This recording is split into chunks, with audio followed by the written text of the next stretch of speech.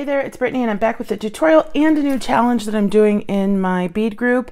It's called the Alphabet Challenge. Today is A, so it's the first day. I'm using some African beads.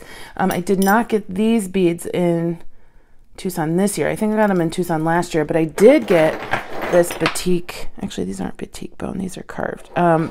Bone beads I got in Tucson this year at African Village, as well as these African brass beads. So A for African on day one. You can take whatever license you'd like with the daily challenge. So it could be B for Brittany or B for batik or bead box, whatever you want. So every day we're doing a piece. It could be a piece of art. It could be a quilt. It could be making your own beads, a ring, a necklace, whatever. Make something using something or referring to something with the letter for that day. So today is day one. I'm not going to do a video for every single day. I will be posting every single day in my bead group on Facebook if you want to follow along there. So I want to do something really fast because it's late and it's Sunday and I have to work in the morning. So I'm going back after a week vacation. Not really what I want to be doing. So I just want to do something really fast. Actually, I think I'm going to use this leather that Emma sent me like 3 years ago. Still have a lot of it left, so I think this would be fun. And I'm going to use these three, and I got some of these in Tucson, these spacers, so we'll see if I need to use those. And then probably a filler bead or just leather in the back, because I'm not going to use all of these big beads. I'm not going to use up all my beads like that. So let's see. And now that I think about it, I could probably just use the leather, like just string on what I'd like, and then just use the leather in the back and tie it with some wire. So obviously I want the pendant.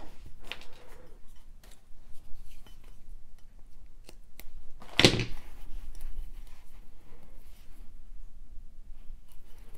haven't made a necklace like this in a long time. I do have another one that's not similar, but uses some leather and Ashanti beads and a big brass pendant that I did. I don't know if I did I don't think I did a tutorial now that I'm thinking about it. I think it was just a finished video or finished jewelry video. Either way, we're just gonna have fun. I'm not thinking too hard. These beautiful beads will stop the show themselves. Sorry for that dog barking in the background.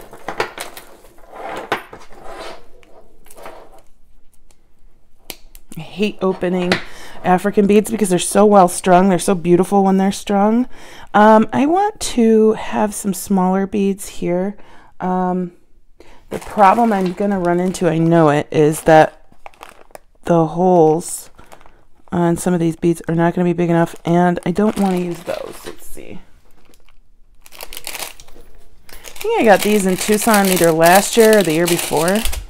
I did hit this seller this year, but they didn't have the deals that they had before, and they said it's just, you know, with the way things have changed, they can't afford to have the prices they used to have, and I get that. I totally understand. All right. So I'm going to kind of just do one side, and then we'll finish the other side once I get the pattern that I like. Okay, I don't love it, but I don't hate it. That one's too thick, right up against the pendant.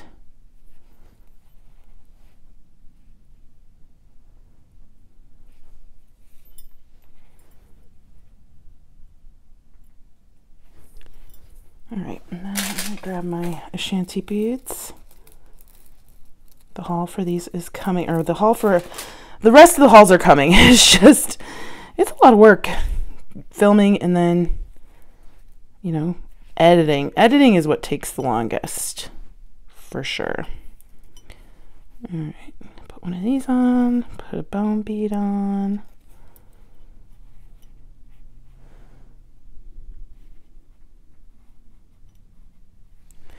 Now I want to test. I'm just kind of testing to see if I need to put a spacer between each one of these. That's something I haven't done before. Not something I haven't done before, but something I haven't done with the shanty beads before. Sometimes I just group them together, put a whole bunch on. Well, that's cool. I like that. And then 2 between. Yeah, love that. I love it. Okay. So, let's see.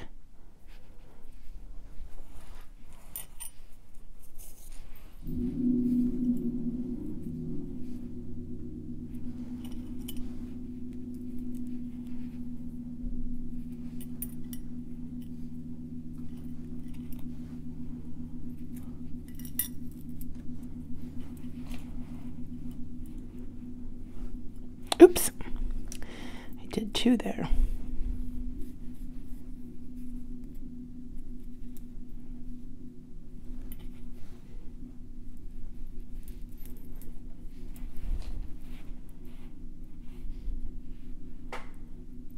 I like that. I'm going to do that a couple times, and then I'm going to put one of these on. I'll show you once I get it finished. Okay, that's my pattern, and I'm sticking to it. That's all I'm going to put on this side. The rest is just going to be leather up the back. I'll probably just put a knot here once I've decided how long my necklace is to hold the beads in place, but I don't even really need that. I'm going to do it for aesthetic purposes. All right, I'm going to go ahead and string the other side.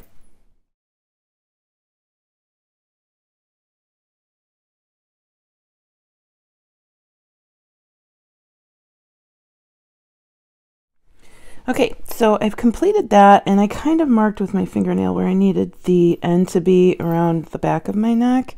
And then I am just going to use 2 jump rings, probably just, I could do one of two different things. I could tie right onto the jump ring, or I can use some thinner wire and wire wrap onto the jump ring. I ended up marking the 2 spots with a pen just so I don't have to keep figuring out where it is. And I'm going to grab some brass wire. Actually, yeah, I'm gonna grab some brass. I have this 20 gauge brass. It's a little darker, a little brassier than gold. Come back up there.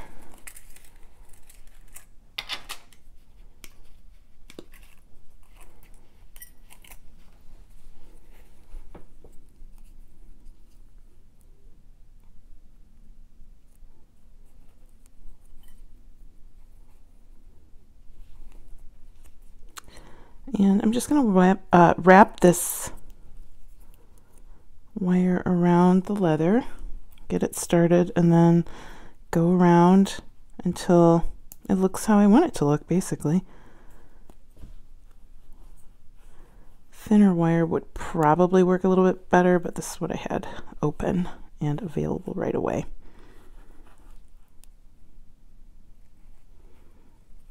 There we go.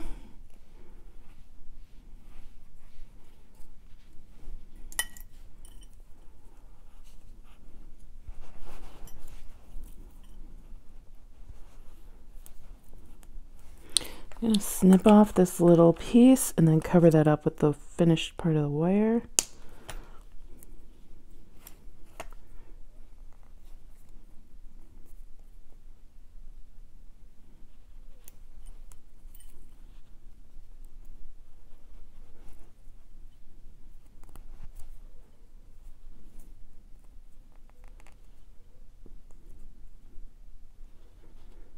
Okay, you absolutely do not need to use this much wire, but that's what I had out. I'm going to snip off the excess, and then I am going to kind of tuck that in. Actually, I don't need, yeah, tuck it in. I snip part of that wire right there, but it's just the outer layer. There we go. So I'm going to do the exact same thing on the other side, and I am going to trim this as closely as possible. There we go. Okay, I did the other side. I'm just going to open that jump ring up and slide on a clasp.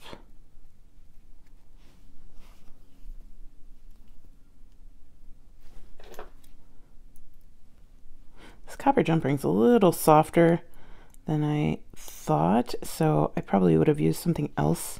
I could just slip that out and put a different one in there, but we'll see how it performs over time. You can always add a different one. And then I'm gonna just close it. This design was super simple, came together really quickly. Honestly, I just picked out 3 beads in the pendant and I was like, let's go. So I'll obviously put on some photos of it after I'm finished. I am gonna leave this, I'm just gonna let it do its thing. I'm not gonna put a knot there, but you could if you didn't like your beads moving around. I think it's really fun. That blue gives it a quick punch, and the good thing is the brown and the brass are neutral, so you could pretty much pair this with a lot of different things. So thank you so much for watching. Let me know if you're thinking of joining the Alphabet Challenge. You don't have to post a photo, you don't have to interact in the bead group, but if you want to follow along, that's so much fun. I love to see your creations. Check out the group. The link is in the description. I hope you have a fantastic day. Stay tuned for Goldie. She's super cute. Bye-bye.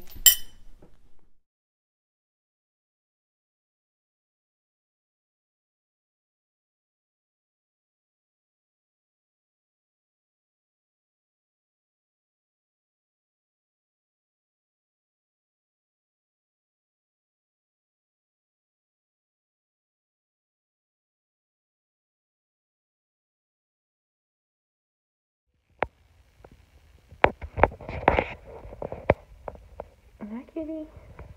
Hi. You're such a good girl. You sleepy girl.